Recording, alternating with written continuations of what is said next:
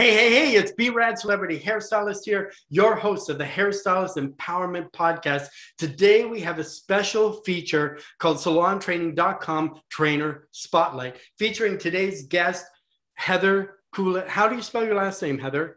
Coules, Coules. Okay, cool. I thought so. I just didn't want to mess it up and end up you're doing one it of the anyway. few you're one of the few people that got it right. A lot want to go Coules. Okay, yeah, Coules. So, Simple Salon Solutions. She's got the whole purpose-driven warrior princess, save the world type of vibe. And I know that personally because from dogging her, she is so cool. So now we're going to dive right in and just give us a little bit about yourself and kind of introduce yourself.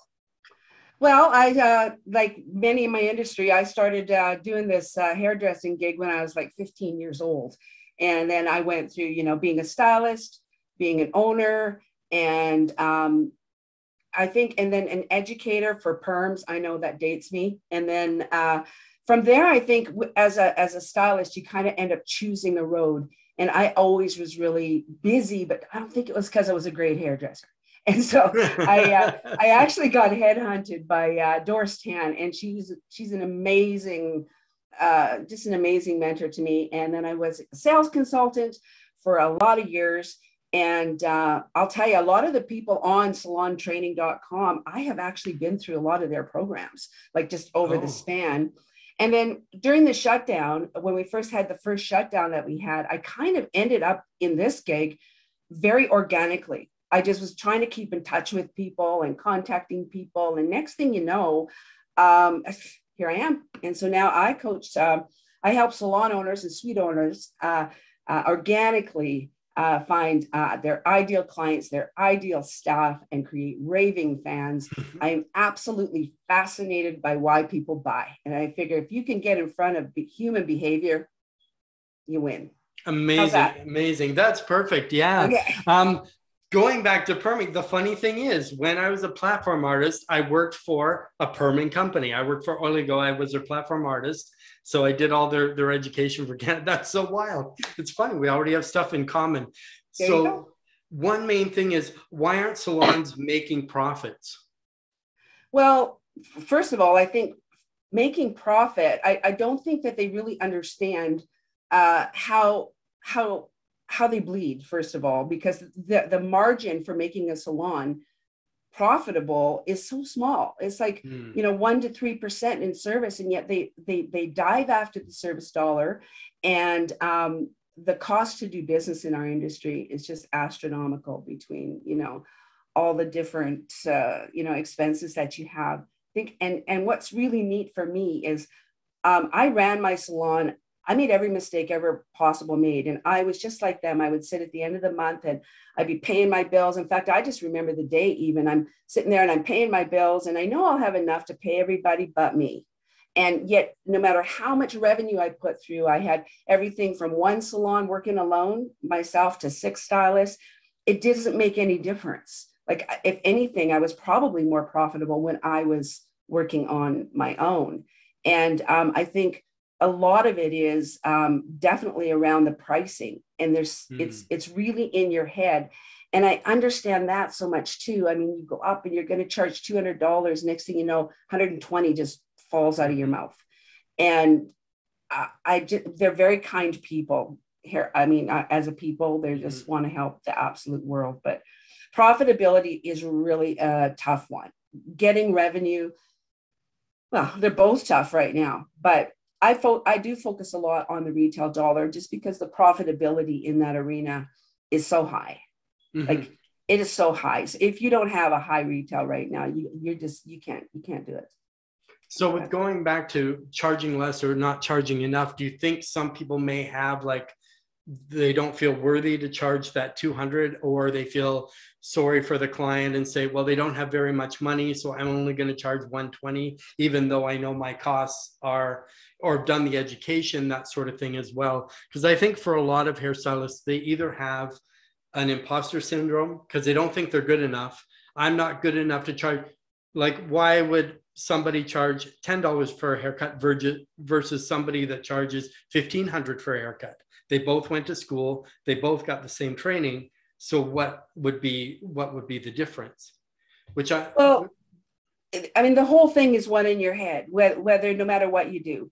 And it's something I struggle with today. Like, I already have a program. It's a valuable program. I know how much it is. And I know what I charge. I've already written it down so I can remind myself, and out my mouth still falls a different price. So, I think a lot of that imposter syndrome that we have, I believe in that wholeheartedly, that we are always thinking about what we're worth. And is it really worth that? It's only a half an hour of my time. I could do this. And, and we start to really devalue what it is that we do. And one of the things that I really focus on with salons is it's never the price. It is always making that price match the value. And if you don't feel like what you're doing is valuable enough, you are never going to be able to feel good about charging what you're really worth. I always use this example of when you go into the West End and you see the guy, you got the doorman there, you got the coffee, you got the girl behind the desk, and she knows your name. And I already know, I know clients know the minute they walk in, first of all, if they're ever coming back. And I already know I'm going to be spending, a couple $100 for my hotel room. And then you think about, and I got no problem with that. I mean, come on, fold the toilet paper. The guy at the door, he's got a hat on. It's great, right? I'm good. But when I walk into the Sleepy's motel and things aren't like that, and they charge me $200, I have been totally burned. Now, this is the same $200. I had it in my pocket when I walked into both of those places, and they got no, so it's always sort of making the value. And what I found in working with salons is as we begin to increase I call it the extreme customer journey. Don't give them what they expect, because they expect that. But when you give them more than they expect, and you're doing this for them, all of a sudden, these stylists that were having a difficult time charging what they were worth, they feel like they're worth it. The skill never changed, but all of a sudden they've got, the coffees and the chocolates and the greetings and everyone, and all of a sudden that feeling of their own worth or the service that they're offering changes. But it's totally in your mind. Exactly, because you're creating that experience, and that's the whole point. People are coming for the experience. So I can do a haircut, you can do a haircut. What's the difference? Exactly. So it's, if somebody's coming in, it's that experience they get with me or the experience they get with Heather. When they sit in her chair, if they sit in my chair, yes, we both went to school. Yes, we both have the training. Yes, but it's how do they feel? Do they feel better coming out than they did coming in? Or do they feel like, oh, well, he put me in, the assistant did most of the work, he was working on 2 other clients at the same time, and then maybe the stylist might, well, if I do 1, I'll make some money, but if I can do 3, that's even better, and then pay an assistant a little bit, but clients really want that one-on-one time. They're the priority in your chair. They're paying for your time. They're paying for your skill. They're paying for your talent. They're not paying for gossip. They're not paying for how you were out drinking last night and you came in drunk and you shouldn't be working today. You should have stayed at home in bed. They don't want to know your home life drama. They don't want to know the salon drama. They want that experience, because the only one you're competing with is yourself. So learn how to take that next level up. What can make you better, not what they're doing down the street. And this is one big question that I find in a lot of hair groups, which Heather, you probably find too. Everybody says, what do you charge for a balayage? What do you charge? And these are stylists asking stylists. They're not clients asking what you charge. It's other. So how do you feel about that when other stylists are saying, what do you charge, who live in a totally different area, have totally different clients, totally different experience?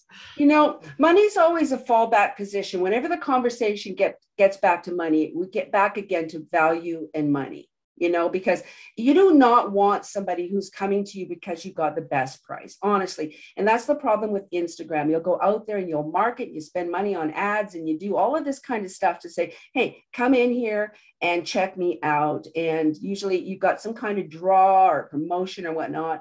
And so you got them in to your chair from Instagram. Oh, Instagram works really super good, but it's working really super good for the other hairdresser down the street doing balayage. So if you've got somebody who's chasing down prices, they're really not your ideal client. So we get back to our ideal client, and it gets right back to that experience. You hit on such a huge thing right now when you're talking. My biggest pet peeve really is you've got a client in your chair. She's paying you for your time. And you have her trapped. Mm-hmm. You have her trapped, and talking about Aunt Alma's thyroid problem, or even her Aunt Alma's thyroid problem. I don't care if you're not talking about her. It's her favorite subject, and it's a real habit. We all have it. I'm so guilty when somebody says, "Oh, you know what's happening," and then you jump right in. "Oh, well, you know what happened to me." She doesn't care.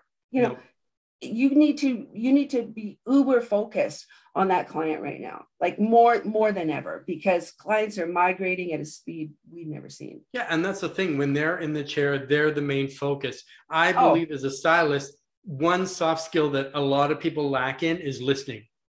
Their mind wanders. They're like, okay, but I got to get this. I got to pick up groceries. I got to, while the client's talking, and, they could have said, my house burnt down. I lost my dog. And you're like, wow, that's fantastic. And that's where the gold lies, because even when I was an owner, like a million years ago, because, it's been a while. But even when I was an owner, I would sit there and I'd be doing a client, and I would listen to a staff member, they'd be washing somebody's hair, and they'll be like, "Oh, my scalp's been so itchy." And they're like, "Oh, I know, Alberta winter is so dry, right?" And I'm like, there's an opportunity right there for retail. She has a problem, and you could have solved that in like 30 seconds. Drove me crazy. So even when I go into salons and I see all of this opportunity, which is drives me crazy, because it's absolutely everywhere. I'm one of the things I say all the time: you want more money, go get it. Like, exactly. Pay attention to what's going on around you, and you can win this so easy. Of course. And then don't complain after and say, "Oh, that client never buys anything." Right. Well, if you never suggest it, you know what I mean? You're not going to, as I say, if you need your car fixed, you're not going to go to, a dentist to have it done. Obviously, if we're the expert in the field, we need to use all the tools, in our arsenal toolbox. And we have, they come to us because we're the professional. They want us to tell them, what do they need? How do they get their hair back in a healthier condition? How can, you can suggest it. If they say no, that's fine. At least you're planting the seed. And I'm a consumer trend nerd. Okay. All I do is I sit on McKinley reports, what Forbes is saying. I listen to Brian, Cuban. I mean, that's kind of my jam. Like, I really, really love what is moving people right now, because it's really, really changing. And if 49% of consumers that come to like salons purchase professional products, and I don't know a single salon who has 49% purchase rate. No, that's so high. Most of them are lucky if they even do 10%. Oh my gosh. They let it sit on, and they're like, and the client says, "Oh, look, we have a selection over there." So either one, leave them to the receptionist to sell them something, or, you know what I mean? Or the client doesn't know. It's like us going into a drugstore, looking on the shelves, and which one is the best one for me, Yeah. And it's bizarre. Kevin Murphy did this man on the street study where they just stopped people randomly, and they said, if you could change one thing about your stylist, or what would that be? And overwhelmingly, I wish she would tell me what she was using, or what she would overwhelmingly. And this is not like Heather just saying, "Hey, you know what, guys, you should do this." This is like an actual study out there. And then I had a girlfriend sitting at my table a bit ago, and she's like, "Look, this is what I wanted. Every time I go there, they give me something different." And first of all, I got a whole thing of why she's still going there, by the way. But I went to my goo closet, got her some stuff, did a little of that on her. She goes, "Oh, that's great." She, like, it doesn't really matter. Here's how a client measures a good job. If they can repeat and do their hair at home, you are the most amazing hairdresser ever, and they're never going anywhere else. And if I can't repeat it at home, then I got a shitty haircut. Exactly. And for a lot of them, that's it. They go home, they wash it. It's not the same. And now a lot of the hairstylists now are more, they want easier care. They want that sort of thing. They're not at home doing the iron, doing the spray, combing it out, doing all that. Where if you don't cut well, a lot of times they could hide it with a curling iron, fluff it all up, spray it all, get it all done. One thing I used to do with clients, though, as I was using the product, I would educate them, and I would put it in their hand. So that way they're holding it, so they get a feel of it. So you're getting all the senses, so they can smell it, they can feel it, and if they're intellectual, they get the benefits of it. So chances are when they're holding it, they want to take it home because you've made that now connection with them. Well, yeah. And, you know, one of the things, like I even before this pandemic, I was working with a client. We tripled her retail by her profitability in like a couple of months. It was so fast. It was ridiculous. And it was all about the flow and then that communication. And here, there's a thing that makes me really frustrated with a lot of manufacturers right now, or anybody who's teaching consultation. Okay, you got to have a better consultation. Oh, well, let's work on the consultation. Oh, this is how a consultation should go. And this is how, and I'm like, these hairdressers sit there and go, I know how to do a flipping consultation. Even when I was working with, they would come from that. I just want to smack them and sometimes go, these girls know what they're doing. Like they know their stuff, but they will not interrupt a client's flow of conversation to say, oh yeah, that's really interesting what you're saying there about your family and your dog dying and everything, but we're about to style your hair. Yes. So when you put that product into their hand, that's the interrupter. Because the minute you put it in there, they're picking it up and they're reading, oh, this is about, right? So key. And it just breaks it down because you're going from this personal kind of thing right into being professional, because that's what they care about. Love that. You probably retail like crazy. Oh, of course. And your client satisfaction goes through the roof. Because say in my salon, we carried Kevin Murphy, and I love Kevin Murphy. Right? Just because of sustainability, a lot of the stuff it has. Brand is important right now. Like, I was around when Kevin Murphy launched. And one of the things that was really neat, has been really neat in my career, is I was around when Matrix launched. Arnie Miller, my God, it's such visionary people. Yes. And Kevin Murphy, so visionary, because one of the things that working with some of the mentors I've worked with is not what's going on now. These people want to know what's around the corner. And Kevin Murphy right now, let's see, he's probably launching, working on spring 2022. And so the stuff that he brings out, sometimes you look at it, you go, I don't know, what's this gooey stuff? It's not really repeatable. Yes. But so, I just love those brands. And I think it's important, the sustainability that you were talking about a minute ago, and being about something. The brands that you carry have to be about something.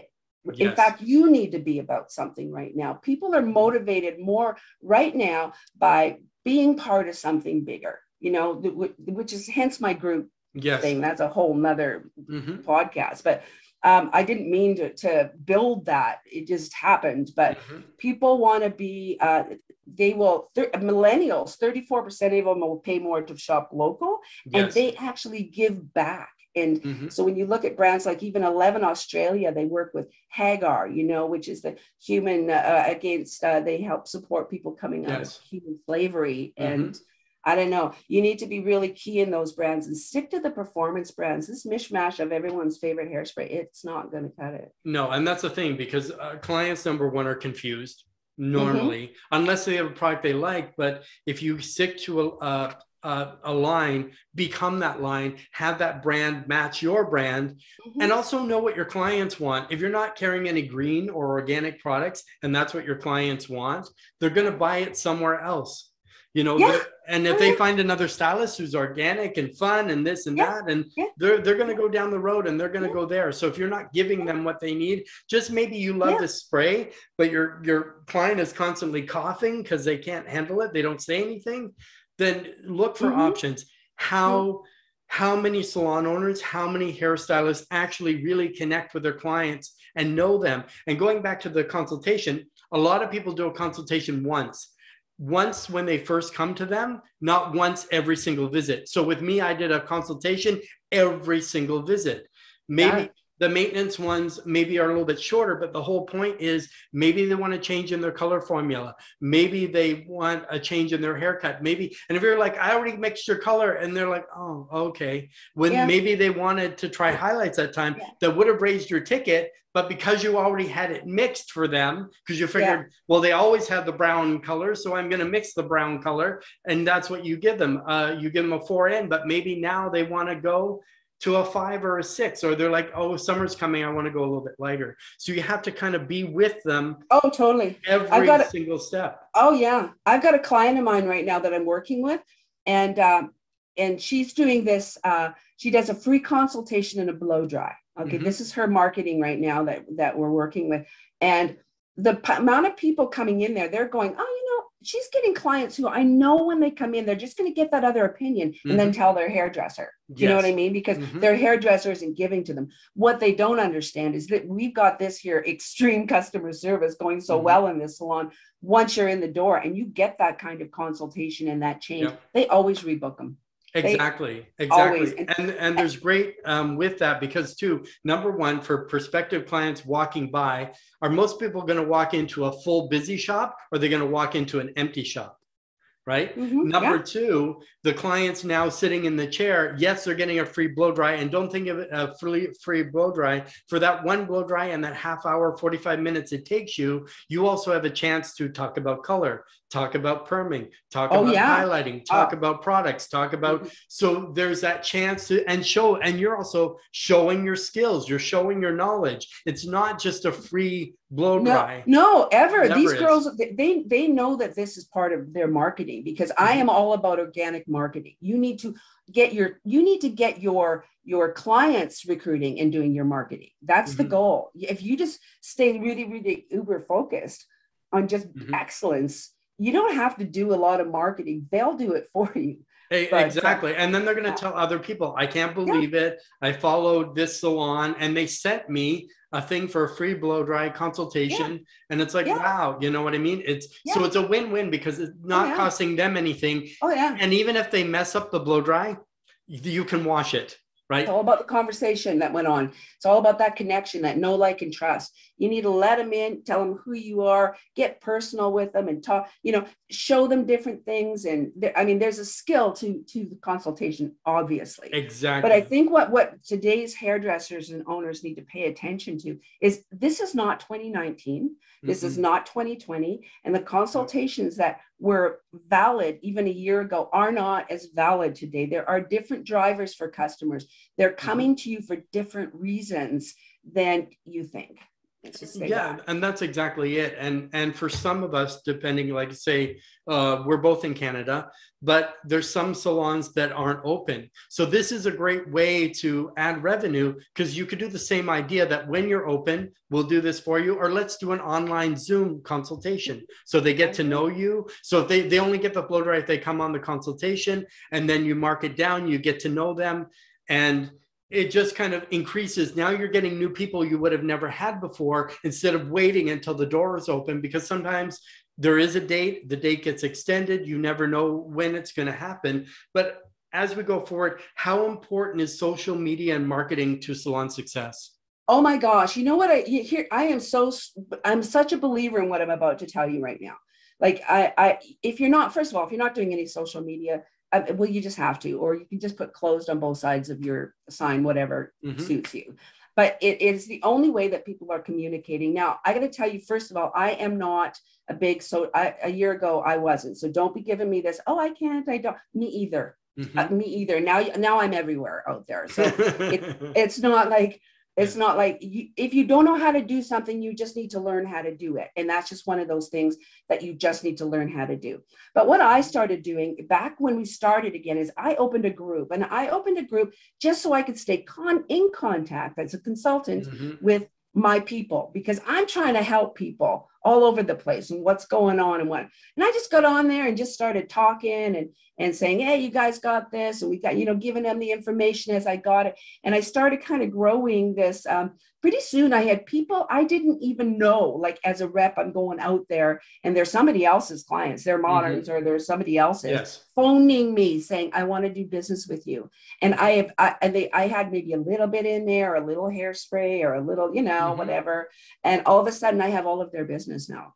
And that was not because I went out with the best sale ever, 5 and 1 free, or anything to do with that. It was about this connection. And so I'm sitting there going, right? So I go to my salons then, just as they shut down, because I have one salon I work with, Carla, and she's in Drayton Valley, town of 6,000 people, who, by the way, in 2019 was actually, that town was on the news for their bad economy because of the oil patch, right? So 6,000 people, just renovated, just moved to this really great salon, COVID, right? And so we started building this group.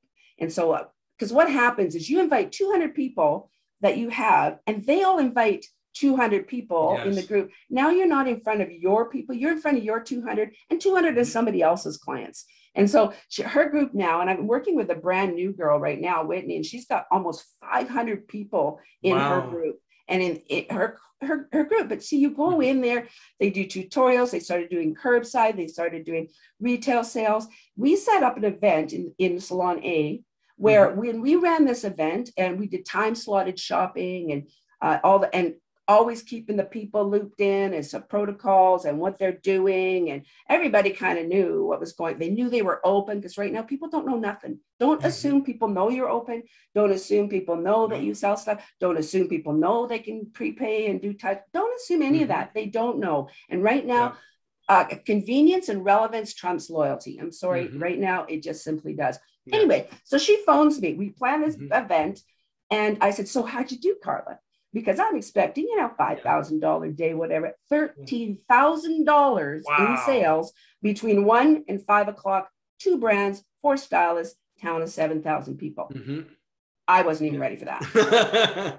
But consequently, one of the first things when I talk about the 2 programs I have one called CPR, which is going to be clients, consumers, promotions, retail. Those are your Band-Aid. You need cash right now. Let's get you some. No problem. I can no fail, right? But then I've got a program that's called Realm, which is really more about getting in there with the client marketing and the extreme customer service and building your brand and your niche and your presence and your authority in your town so that you are known for being the place you go, because you're in that group all the time, gaining and grabbing that authority by telling people things about face shapes and tutorials and all kinds of stuff. But social media.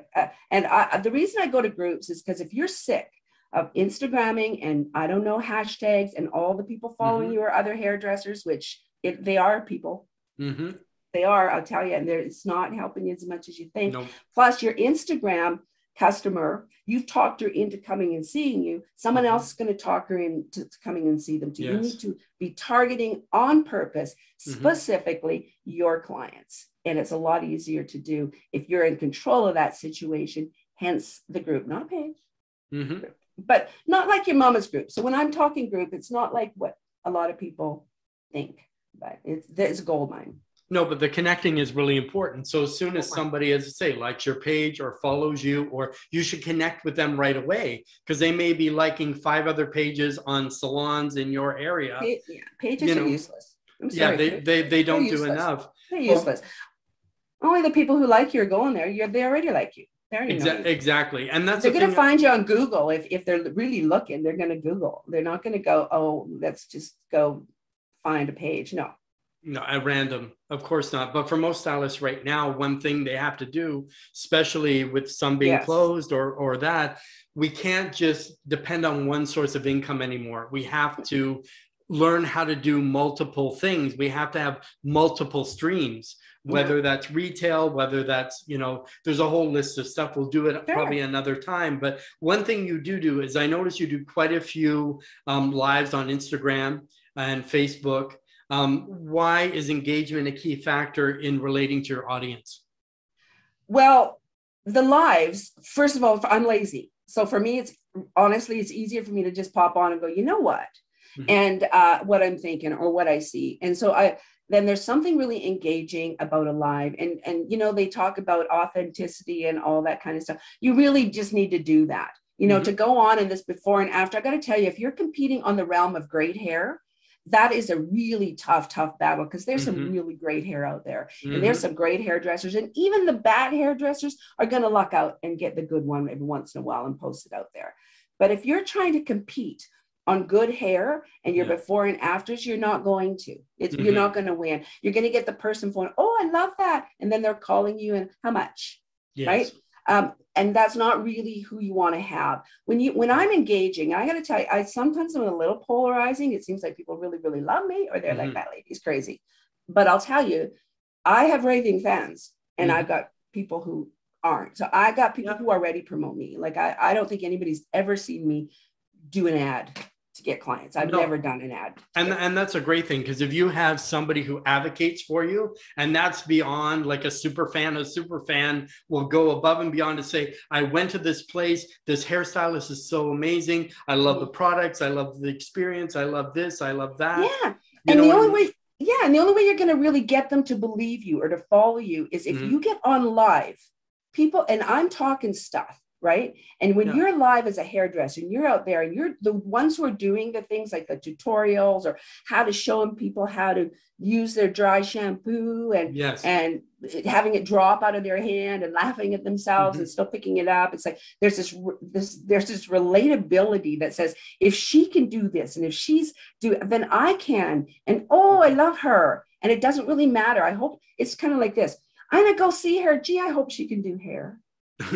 Exactly, because just showing great pictures, so many pictures online are photoshopped, you know what I mean? And they're like, oh, look at this, I did this, it's amazing. And then you go in and it's, you know, your before and after is nothing like what they've shown on there, which leads me to my next question. Do you feel that most salons are at 100% when it comes to customer care and customer service? Like if somebody was to come in, like most salons every salon go above and beyond to? Oh no. You know what? And if you're just giving them what they expect, okay? Like you promote, you've got this great experience and they look at you and they say, oh, and they see all this nice stuff that suits me. It speaks to me. When I come in, if you meet that expectation, it's okay. You need to exceed it. You need to give me that shock and delight, that surprise and delight. You do that because I'm satisfied because you gave me the great experience that I was expecting. But if you can go beyond what I was expecting, that's when I start talking about you on the water cooler. They don't do that kind of talk about the haircut they got. I'm sorry, they don't. No. But they will talk about you when they went. And I went there, they did it. Oh, you know. But as far as that customer service goes, I think that if you did nothing, if you did nothing more than extreme customer journey, I call it, because it's just like, it's right from the minute that they walk in and you make that experience be crazy. You can cut their hair with an axe and they're going to come back and let you fix it at least, you know. But no, I don't know any salons, very few salons that are doing that. But I will tell you, I work with small salons predominantly in smaller towns. A lot of the people I coach have got 4, 5, 6 operators. I've got 2, 3 operator places that are smashing numbers that my larger salons with 10, 12, 50 would dream of.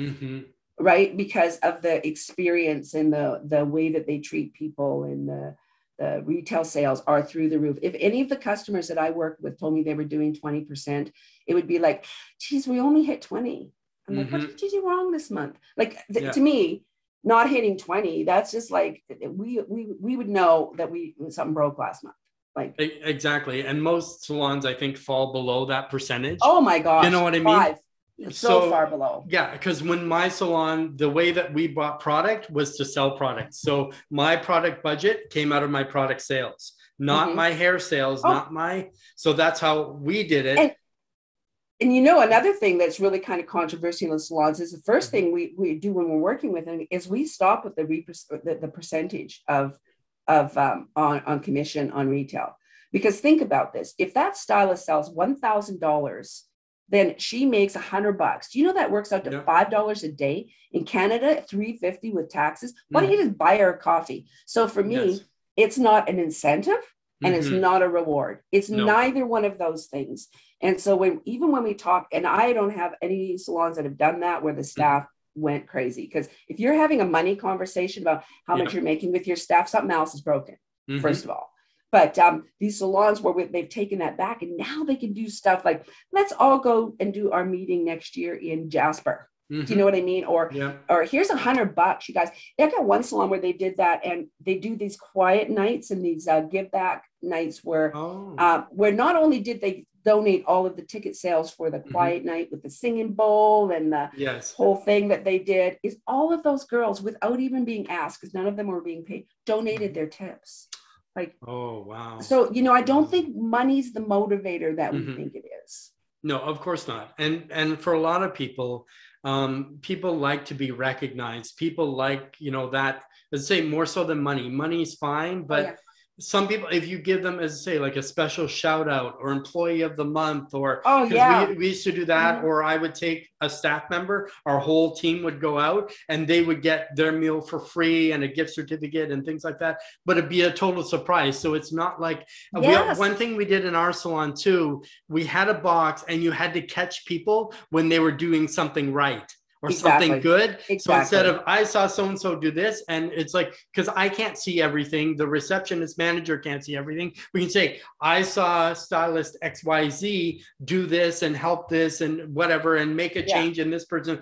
And it's great. And then we would read them all. And then it's like, then that bonds people a lot closer too. Because then they can see, you know, here, these are, because most people now, if you're in a commission salon, I'm fighting for that client, you're fighting for that client, because you're like, I got bills to pay. I'm like, I got bills to pay. And if I can't do that client and make that percentage, I'm not, but a lot of those salons, the claws are out because they don't give, like say, there's no incentive. A lot of times the commission for products is very low or non-existent, and you have to work your butt off in order to make nobody. I've never met a stylist, and I've never been a stylist who actually sold a $10 product for the dollar she made. That is not the motivator. People do not go out and sell. Honestly, $1,000 worth of retail for the $100. I'm sorry. But what the salons do is like what you were saying. You go around and they're all rewarded. And she makes sure that she bonuses in things. We have a setup in the back there where we have a team goal. And so when we hit this team goal, like, I don't care.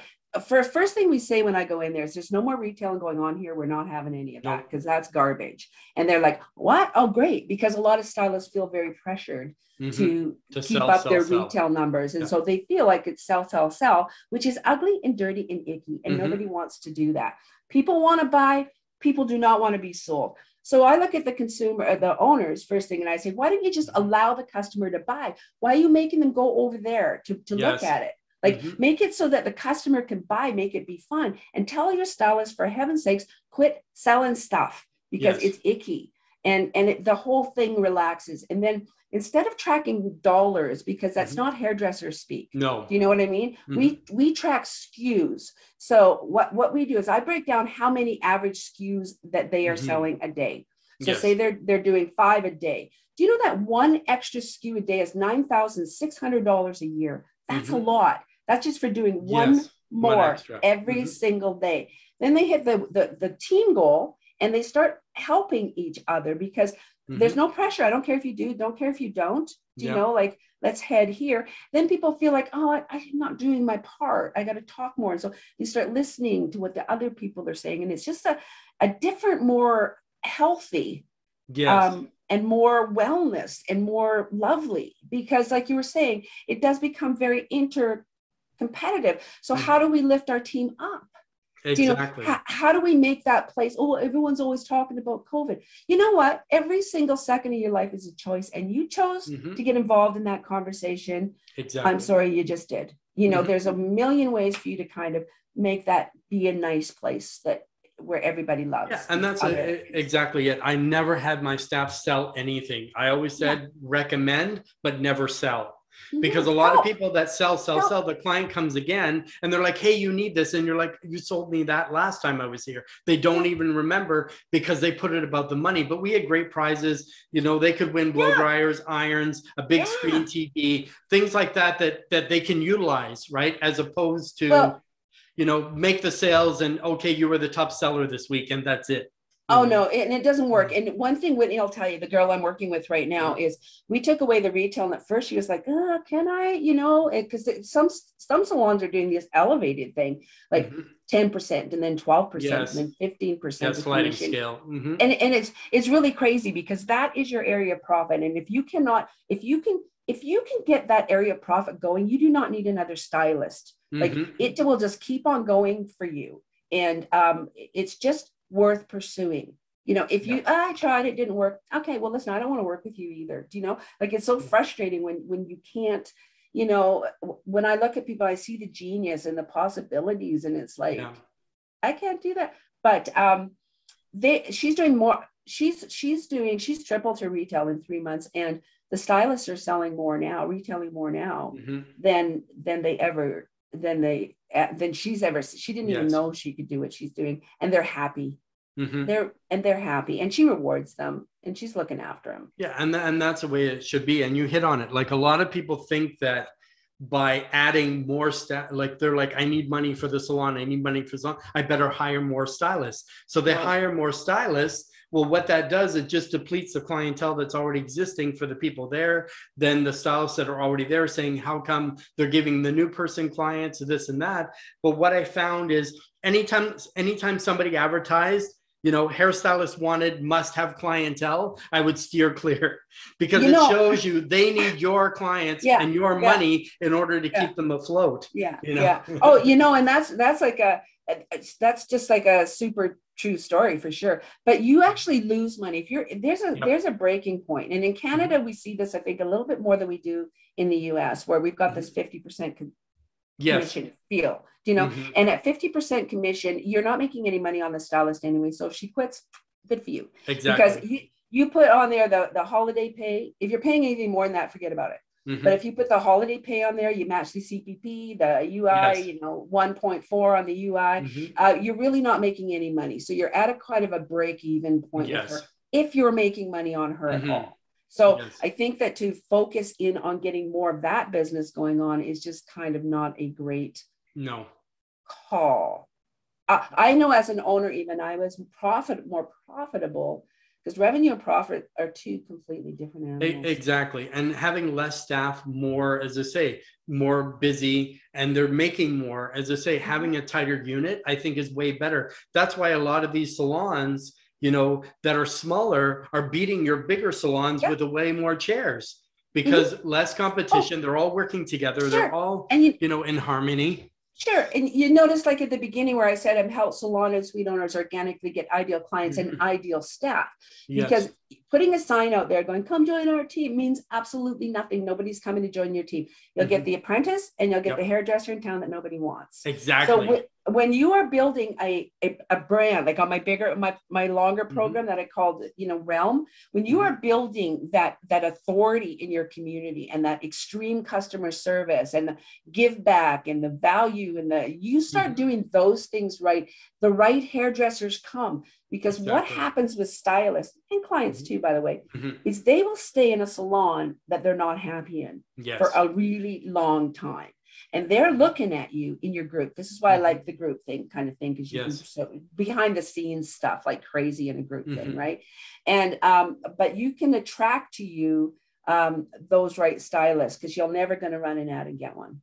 Exactly. So if people were to be part of your private group, how would they benefit from joining? Well, I'm just trying to figure out a way that I could deal with more people. Because right now I do like a one-on-one coaching program. It's, I don't know, should I say pricing or no? Well, it's better if they contact you directly, have a consult with you, and then they can work, and you can adjust it to their situation. Because what I do in the one-on-one is I actually go into I'll look up their 3 largest competitors in their area. I Google them in their area. I find out where I try to find your lane. Do you know what I mean? You don't have a lane. So I just kind of do all of that for them. And so we are coming in with a super clear picture. And then they can pick the 3 things that are really sort of, I can usually see them before we have our conversation, which makes it super handy. Yes. And then we kind of go in and we just sort of, it's a beautiful process. And it is so much fun. Do you know what I mean? Because you're starting and you're building something that lasts. Exactly. And then with the CPR program, which is super, super needed, I want to work that into a group. So because I can only do so many one-on-ones because I'm really in. I don't know how not to be. Because even some people do what you do one-on-one, but do it as a group coaching. So what I'm going to do is I'm going to be opening up really shortly here, by the way, too. Like I'm thinking probably within the next couple of weeks, where I'm going to do a group program where I'll be able to accommodate a nice set of people where we can all go through this together. We'll start at the beginning. I'll go in Monday. We'll do the lessons. But I think because I have all the programs, like I have PDFs. If anybody out there, by the way, wants anything, consumer trends, my Facebook, just ask me, I'll give it to you. I got no issues with holding anything back from you. I'm all about just throwing value. I'll send you my email at the end. You can call, listen, anybody out there, you can call me anytime. I am not going to be on the phone trying to close you down because I don't care. Do you know what I mean? Like if I give enough value out there, then the right people are going to find me because I also want ideal clients. So I am going to be opening a group program, which is going to be so much fun because everybody who's there is going to want to be is going to be in. Exactly. I'd really like to build a community. I already have a bit of a community where anybody out there, if you want to go and join Simple Salon, it's called 2021 Salon Solutions. It's just a small, intimate group of 200 salon owners, and we're open to anybody who's a salon owner who wants to join.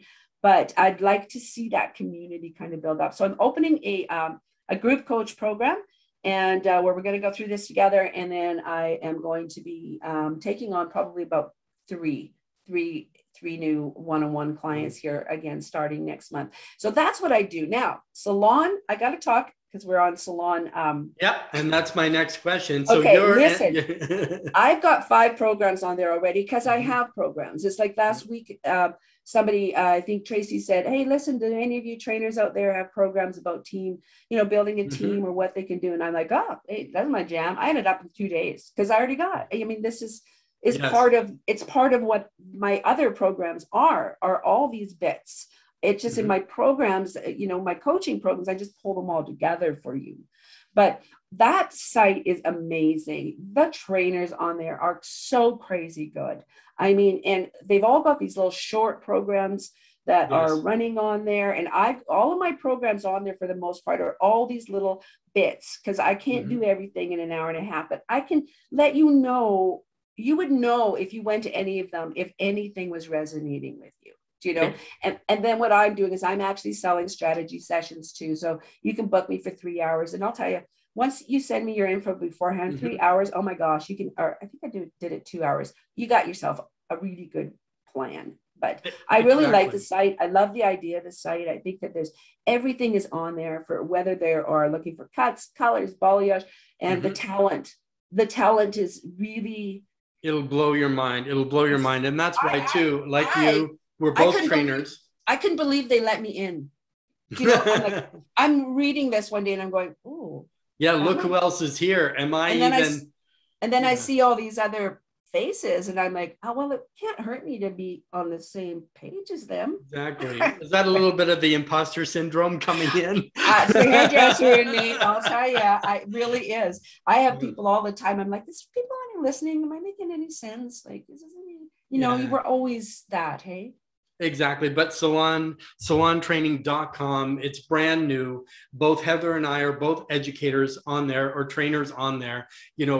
Make sure that you check it out. I teach some hair stuff. Heather teaches more like business building and that sort of thing as well. But if you kind of get the gist of everything. And I think it's nice that with salontraining.com, they have a platform where you can find everything. And yes, it's great to learn balayage, but you need to learn more than just balayage. You need to know the ins and outs of your business. You need to know social media. You need to know, as I say, how to do, maybe you're not great at putting hair up or doing it quickly, because for a lot of people, time is money. Because as I say, would you give me $10,000 if I could show you in 5 minutes and guarantee you would make $1 million? Of course you would. So it's not really about the time or the expense. It's what you learn. As I say, there's 3 categories. There's classes, which is 1 day. There's courses, which are more than 1 day. And then a mentorship, which is a once a month program. So it's great if you can kind of go there. We'll put the link below. You can sign up. You can become a member, look around. And one great thing, if you do become a member, they do have monthly free classes that don't cost you anything. So there's free classes and they're also paid classes. But as I say, if you sign up with Heather, get some coaching from her, take her wisdom, take her experience, ask all the questions you need to ask. In that time, utilize it to your benefit to make your business so much better. So if they were going to find you, how would they find you online? Okay, well, there's a couple of things they can do. If you go to my Instagram, it's Simple Salon_solutions, and you click the Shorby link on there, it'll send you to a calendar. It'll send you to my webpage, and I think I got it sending someplace else. And within 2 weeks, there'll be even a little landing page there. And I'm just going to put a landing page that will explain to you what my group program is all about. So just by clicking on my Instagram link, you'll have access to those 3 avenues to get a hold of me. But I encourage any owner out there, if you'd like to just come and hang with us in my group, I'm kind of real in there, and I encourage, we don't do a lot of back and forth, but we do. I encourage you to welcome them to join me there too, or you can DM me. And I'll have a conversation with anybody for 30 minutes for sure. If you just kind of like, I'm not too sure what fits for me, and I'm never going to charge you for that. And if I can help you for free, I am going to absolutely help you for free. And you're going to know yourself if there's anything I'm doing that. Exactly. Because say you do all the lives, people can watch you on the lives. You're real, you're raw, you're ready, you're right there. And who we see is you. Yep. It's not like, hey, I'm so perfect and I'm this and I'm that. I'm broken. People want real, people want to connect, and they want somebody. At least what you're doing is, if they invest in you, you've already done that learning curve. So why not pay somebody who's already done the stumbling, the falling down, the mistakes, the choice, and they can show you now the right way of how to do stuff. Absolutely. And I'll say to salons all the time, you only know what's going on in your world. That's all I do for a living is see salons. So who really knows better what's going to work for you, me or you? Like I just used to say, it's so nice to have just that different perspective. And so if nothing else, you can get some quick perspective from talking to any of the coaches on here. And I know that they would all be open to just, to all of them. Yeah. I'm still blown away to get through as many as they have. And these are high level people that you like. And I think if they're associated with it, it must be the real deal. There's a couple of those coaches, because it's not my joy. Everyone needs to stay in their genius zone. Yes. It's not my joy working numbers and budgets and profit now. And that's not my joy. Do I understand it? Sure. Do I understand it? Sure. But I would rather not talk about it. I love this gets me jazzed, as you can tell, what I do. Of course. So and you want somebody passionate. You want somebody but you know what? Nikki Lee and Neil Dukoff. Yes. I mean, those people, Lauren, I mean, they all are so solid in their niches that why would I want to do that?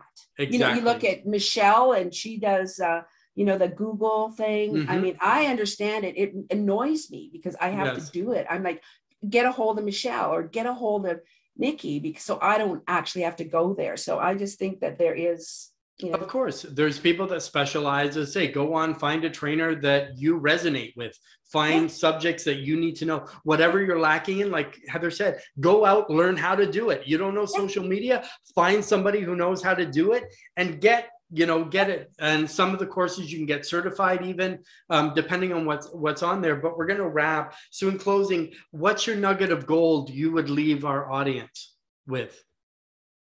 Right now, there's a huge migrating client base out there. If you do nothing else, understand what motivates people, get in front of that. Just find out what the drivers are, why people go where they go, and just be that. And if anybody wants, you can DM me. I've got a really neat little, I'm so nerdy. It's a consumer buying trend. It's emerging consumer buying trends PDF. And I spent a lot of time researching, and it just talks about why people are shopping, where they're shopping, and be the consumer right now, and you can win. Yeah, and I think that's so important. That's great advice, because a lot of people don't know where to start, what to do. But at least if you're kind of keeping an eye on things, it really helps you. So I want to say thank you, Heather, for joining us today. So I want to make sure everybody goes to salontraining.com. The website is www.salontraining.com. So if you go there, become a member, check out what they have. I'm teaching, Heather's teaching. I want to say thank you again, Heather, for being an hour just flew by. I imagine we could probably talk for days. We could. We were going to do 30 minutes, weren't we? We were. But you're so amazing and fantastic, you know. It was fun. But the nuggets of gold that are left just in this alone, and I imagine anybody who listens to this or re-listens to this, that you could listen to it over and over and over and get so much free information, the gold that's been left just in this podcast alone.